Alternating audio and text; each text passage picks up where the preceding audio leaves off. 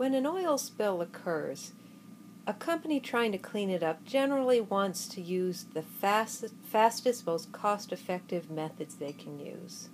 So there's two methods that they generally use. Of course, the cheapest, quickest method would be dispersants. A plane will come by and spray dispersants called Corexit or others on an oil spill, and pretty soon the oil becomes so heavy that it drops to the bottom. It's cheap and it's fast, and it gets rid of the bad public relations images of oil-soaked birds and dead fish, but truly, at what cost? The Corexit ends up at our ocean's floor, destroying our food chain, as well as still leaving extra deposits on the surface. Another way that cleanup crews look to clean a spill or to manage a spill is by the use of booms. A spill occurs, and we're creating a catastrophic spill relatively here. We're adding oil into a small-scale demonstration.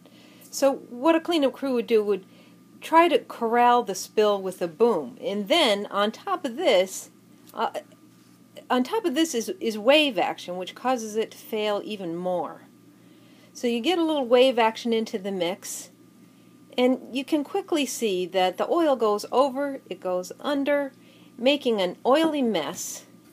Then booms are extracted after they fail, and then you have an oily mess that ends up in a landfill. A better solution is the Mendy's oil trap. It's a flow-through device. This is a small-scale demonstration of it. It's a flow-through device. The water goes in, the oil goes in, but nothing but clean water comes out. Wave action actually makes it work better, more efficiently. It works with the wave action. In a very short period of time, the oil is contained in the trap, and you have crystal clear water.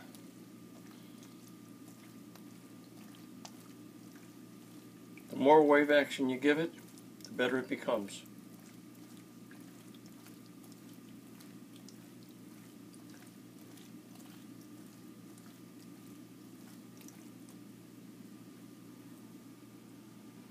Now let's see our results.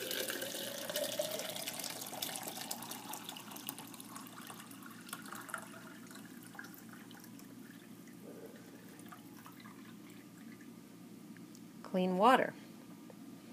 The filament within the trap, the cassette, can be extracted and used in a trash for energy plant,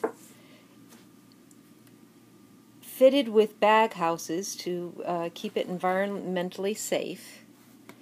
And then a new cassette can be easily inserted, and the traps can be reused, cutting down on waste and production cost. The traps themselves are modular and foldable and can be reused many, many times before having to be replaced. As you can see, it breaks down for easy shipping.